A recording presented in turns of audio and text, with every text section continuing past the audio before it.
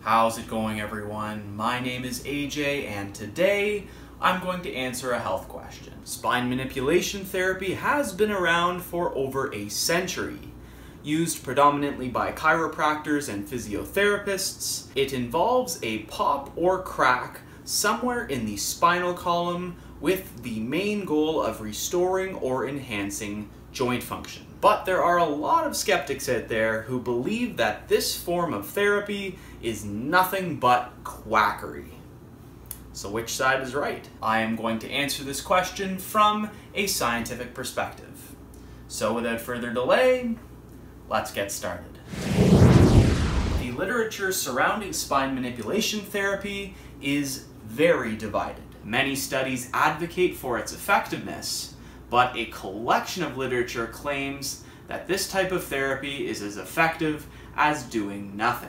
One article that jumped out at me was a 2012 review from the Cochrane collaboration. These guys have a very strong reputation in the scientific community. They examined studies looking at the effects of SMT for acute lower back pain. When all was said and done, they concluded that SMT was no more effective than sham SMT or when added to another intervention. Despite these rather unsupportive results, another review article was published 2 years later and found moderate to strong evidence in favor of SMT. It's difficult to come to a concrete conclusion on whether or not SMT is effective just by glancing at the literature. But during my search, I did notice a very interesting trend.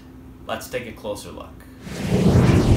While I browsed through the literature that supported SMT, I noticed that almost every article had one thing in common. I couldn't find one study that either wasn't written by a chiropractor or wasn't published in a chiropractic journal. I am not suggesting that chiropractors are not capable of writing brilliant scientific literature, but I can't help but think that the researchers in this particular case might be biased and hoping for results to be skewed in favor of SMT. Bias is a concern for many different types of scientific studies.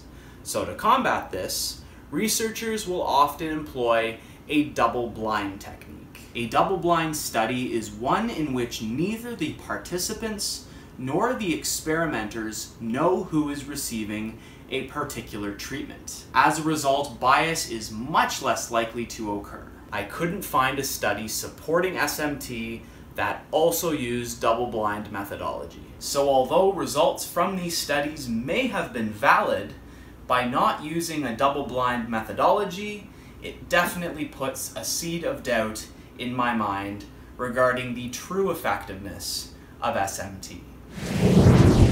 So is spine manipulation therapy an effective treatment? It's hard to make an objective decision based on the scientific literature alone, and some of the methodology used by certain studies is questionable. But despite my skepticism, I do believe it is an effective way to temporarily restore range of motion to your spine if you are in any way limited. Once you're moving, regular core strengthening and stretching is going to have a greater effect on keeping you mobile and pain-free than back cracking ever will.